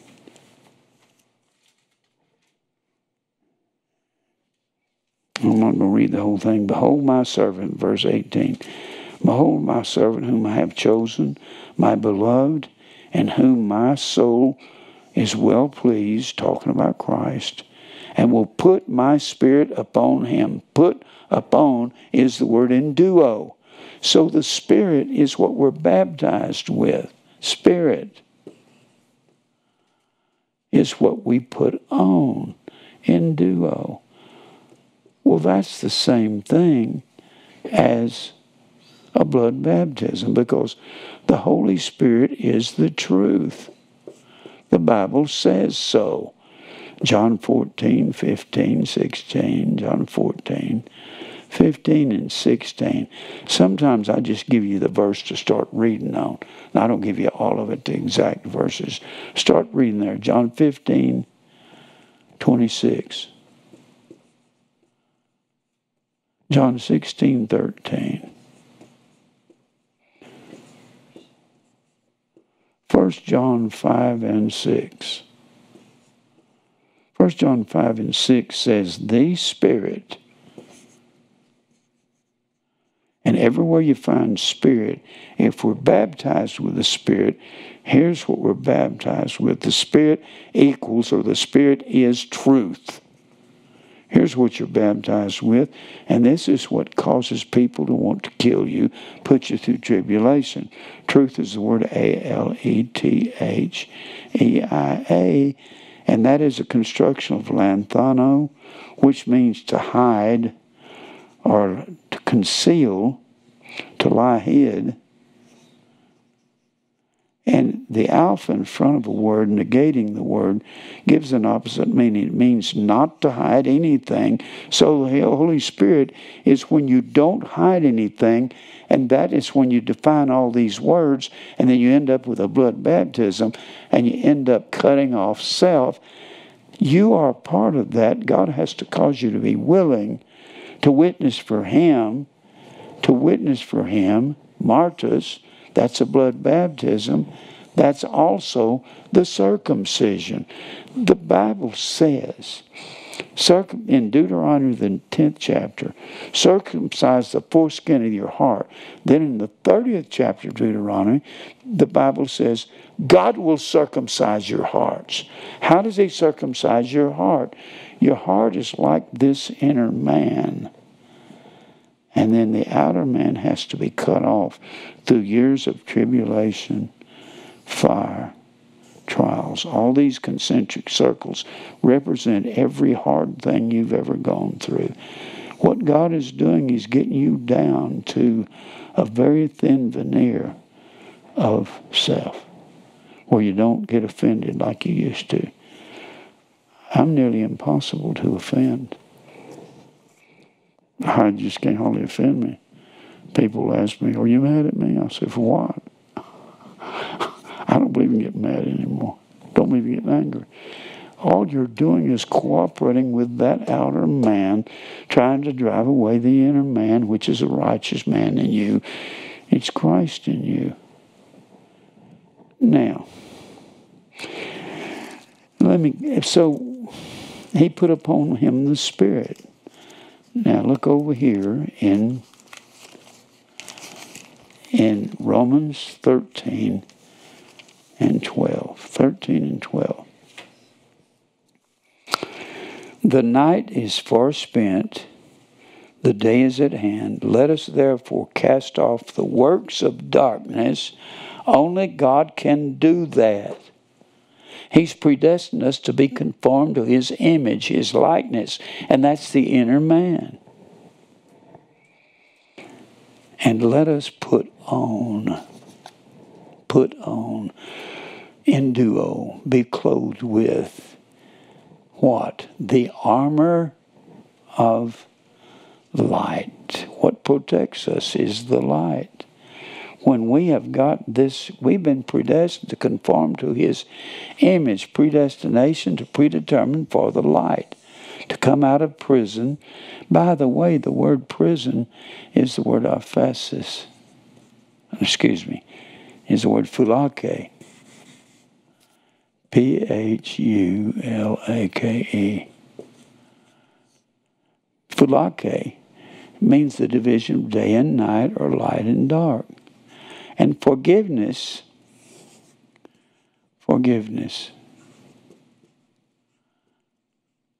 is the word. What? Aphesis. Thank you. Aphesis. It means to pardon and release from darkness or from prison. So we're taken from the darkness to the light or to the horizon. That's what predestination's about. It's about making our whole life full of light, and it doesn't go away one day. That's what all the tribulation, the trial, and the fire, and the persecution. When the Bible says we must do much tribulation, we must. That's an imperative. If you're going to heaven, you've got to go through tribulation. Has anybody had any of that? If you're over 50 and you say you hadn't had any, if you're over 40 and you say you hadn't had any, you're lying. Every one of us that are believers have gone through a tremendous amount of tribulation. I've got right at death's door several times. And boy, that'll wake you up, won't it? Yes. So he says, 13 and 12, cast off the works of darkness, let us be clothed with the armor of light. So the armor of light, armor is for protection. That's what faith is. It's a shield of faith. The shield of faith, that we may be able to quench all the fiery darts of the wicked. Armor and shield are the same thing. We put on the shield of faith, so faith protects us. How does it protect us from the world? I've said this 1,000 times. It protects you from the world because faith dies to this outer man. It dies. Faith is the substance of things hoped for. Substance. Hypostasis. Hypostasis. Hupostasis.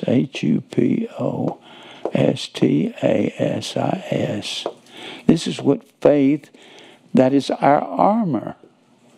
This protects us from the world. It doesn't protect you from getting killed or robbed. It protects you from that outer man. I've said this, and I don't even know if anybody's even gotten it. Hypostasis, substance.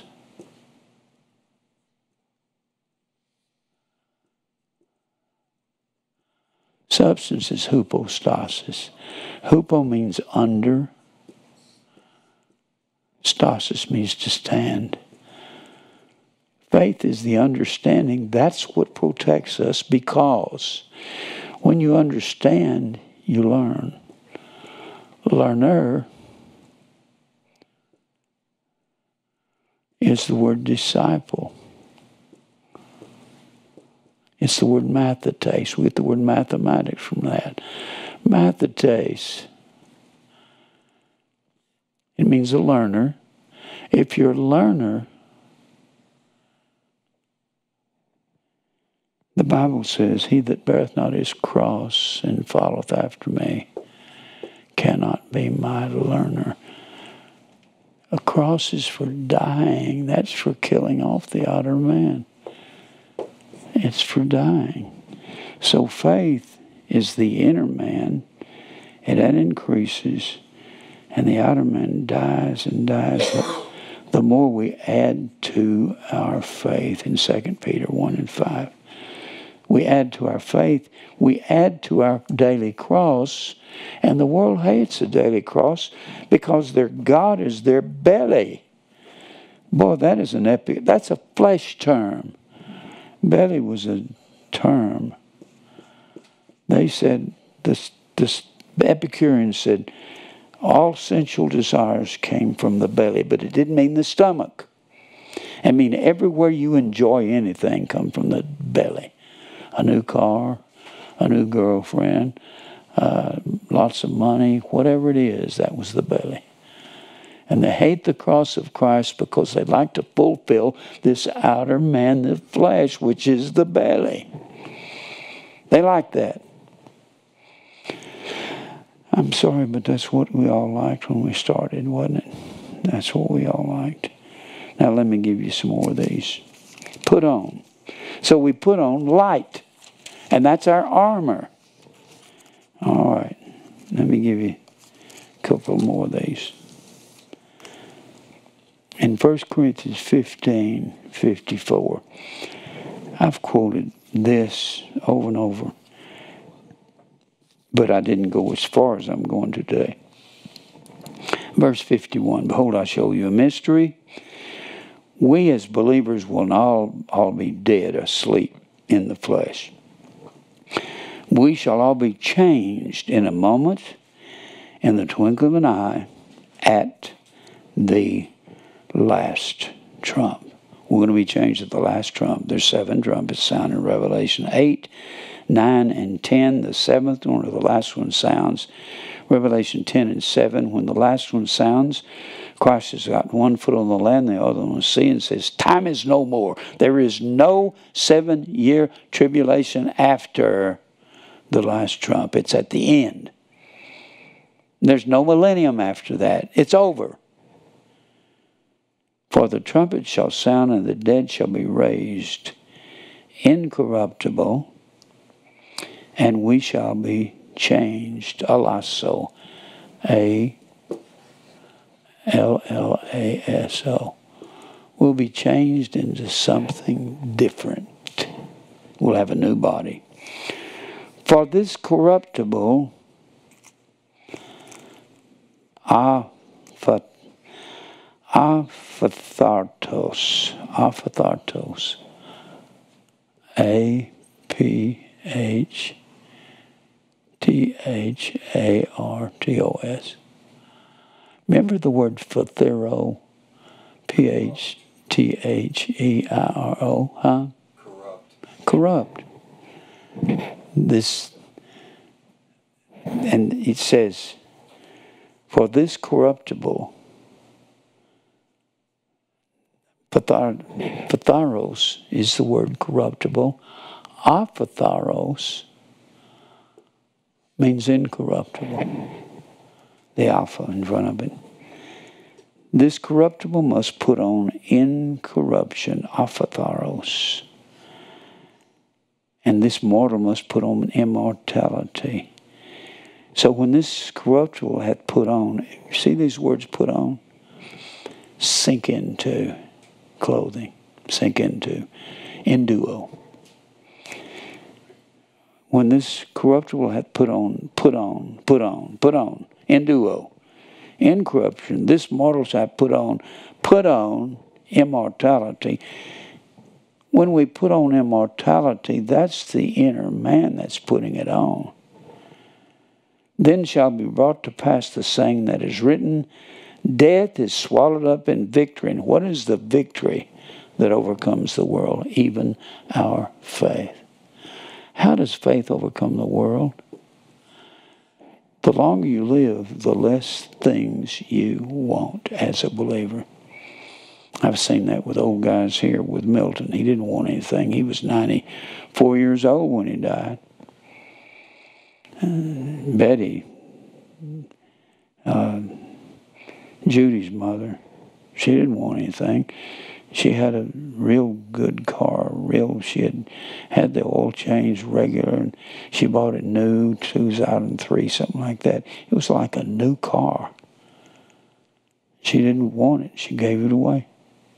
She didn't want nothing anymore. She died at 94, 95. Milton died at 94, something like that. They didn't want anything anymore. I don't want the things I wanted at 50 years old. I just don't want them. If somebody gave me a new Jaguar, I couldn't drive that and sit up here and preach death to self daily across and wave a diamond ring in your face. I couldn't do that. I'll tell you what, I'll take the Jaguar, I'll sell it and put it in the building fund. Is that okay? I don't care.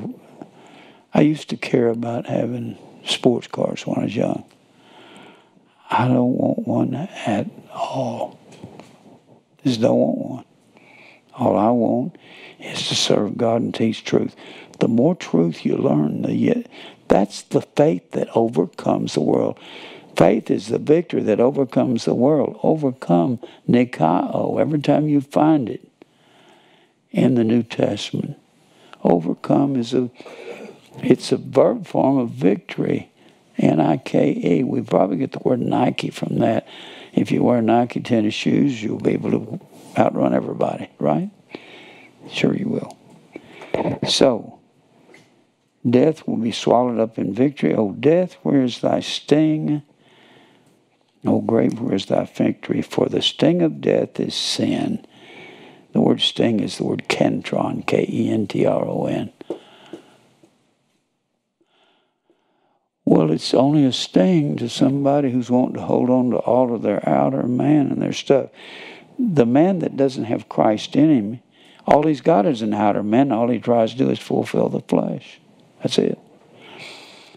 No matter what you accomplish, it seems so minor after it's all over with in the flesh.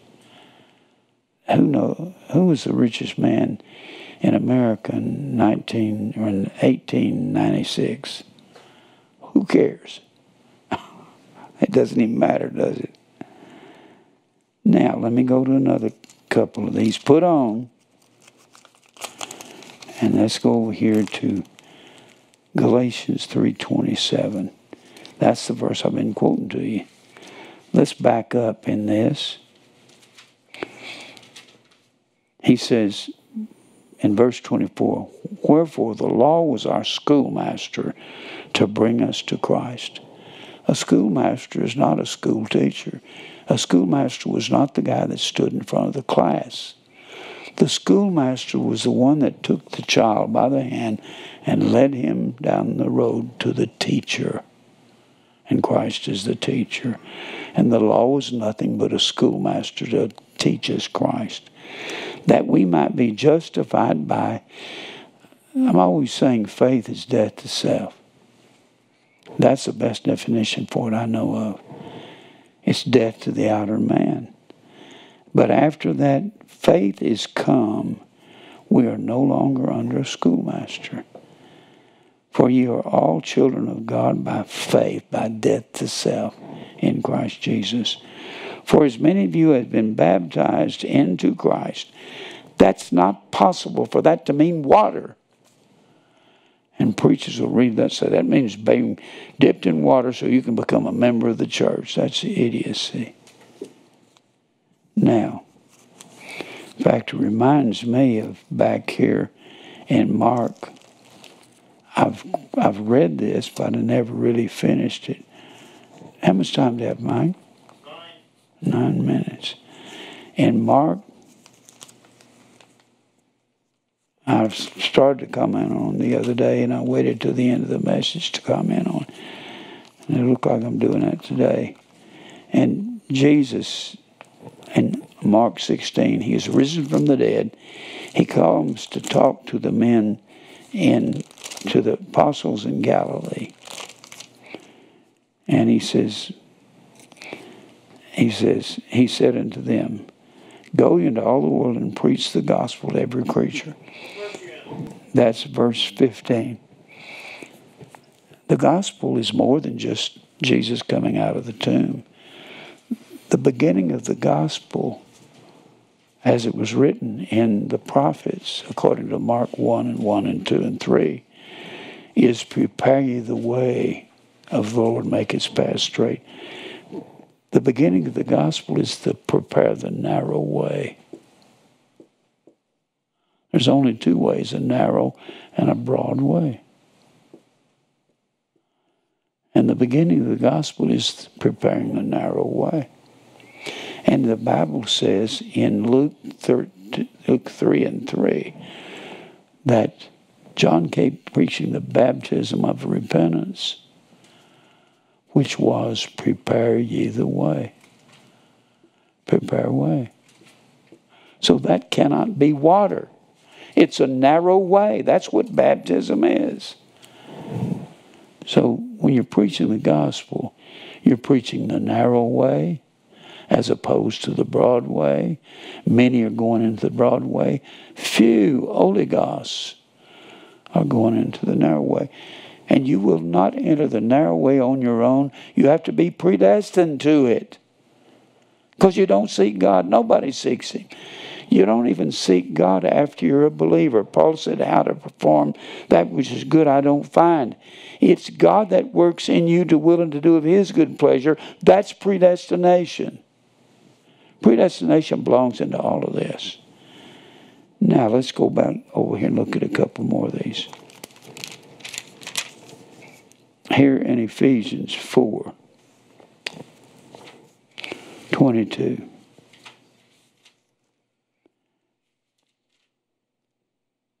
He's talking about men teaching false doctrine that makes the church apathetic. If you quit, if you get to a place God hardens your heart. Harden means to make you stubborn. And you are stubborn and you don't want to cooperate in this tribulation that God's putting you through. You don't want to face the truth about yourself. And he says, verse 22, and by the way, enduo, put off, is an imperative mood in the Greek. That's a command. So he's not talking to unbelievers. He's talking to predestinated elect. And that you put off, verse 22, concerning the former conversation, anastrophe, A-N-A-S-T-R-O-P-H-E, your mode or method of living. Put off the outer man. Get rid of him. Then he goes on to say that you put off concerning the way you talked and walked. No more cussing, no more drinking. Talk Jesus all the time. The former conversation, the old man which is corrupt according to deceitful lust, and be renewed in the spirit of your mind, and that you put on the new man. That's the inner man, Christ in you, which after Christ is created in righteousness and true holiness. Wherefore, putting away lying, put away apotithemi. Apo, T-I-T-H-E-M-I. Tithemi means to lay aside, lay away, put off. Put away lying, speak every man truth to his neighbor, for we are members of one another. And I'll give you one more of these. Do I have any time, Mike? 4. Ephesians 6:11. Put on the whole armor of God. Put on enduo. Sink into this clothing. This is all the same thing as baptism. But baptism is death to self. It's death to the outer man. You get to a place where the outer man can't be offended. You don't deserve anything anyway, neither do I. If we don't deserve nothing, why are we fighting for ourselves? You know? Put on the whole armor of God that you may be able to stand against the wiles of the devil. For we wrestle not against flesh and blood. We're wrestling against ourselves, but against principalities, against powers, against the rulers of the darkness of this world. That's amazing that was put in there. The rulers of the darkness was the moon. And the moon worship was the Babylonians. And the Babylonians served self. And they built their whole system on let us make us a name. Let me make myself somebody. Against spiritual wickedness in high places. The high places is where they kept their tree goddesses outside the cities. Wherefore take unto you, and this is the armor of God, taking you the whole armor of God, that you may be able to withstand in the evil day, and having all to stand. The evil day is when men come and they want to cut you off. Stand therefore, having your loins girded about with truth, and having on the breastplate of righteousness. That's what's going to protect us. The righteousness is the blood of Christ. And your feet shod with the preparation of the gospel of peace. Whew. The gospel being the narrow way is a peaceful way. Because when you begin to shove the world aside, then you're no longer competition for the people out here seeking the world, and they kind of leave you alone. So it's a gospel of arena, peace, A-I-R-A-N-A, means to come together into one. It's the exact opposite of breaking in pieces and scattering abroad. Above all, taking the shield of faith, that's what's going to quench the fiery darts. Able to quench the fiery darts of the wicked. That word quench is the word asbestos. A-S-B-E-S-T-O-S. Asbestos is supposed to there's supposed to be a fire retardant. I'm out of time. Let's pray. Lord, thank you for the truth. Thank you for all that you've given us here. I don't even know how to explain all this, Lord. It's so much. It all goes together. Thank you for your word. I pray you'll strengthen the flock, those that are watching. I pray that you'll give me strength. I'm old, I'm tired, I'm getting a lot of aches and pains. Give me direction that I should go so I can continue to do this for years to come. Help us, Lord. Help the sheep. Open up doors for the ministry in Christ's name. Amen. I can't get all this done. I mean, I see that predestination has everything to do with this inner and this outer man. It's all spiritual circumcision.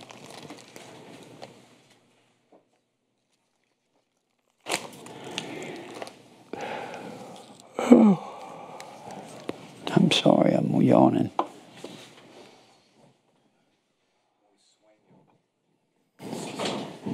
Very tired. Huh?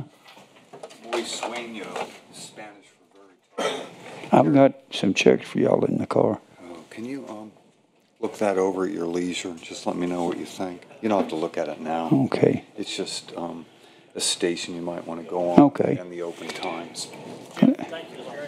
Thank you, Rusty. I appreciate you. I love you, brother. Love you too, man. I really do. You take care.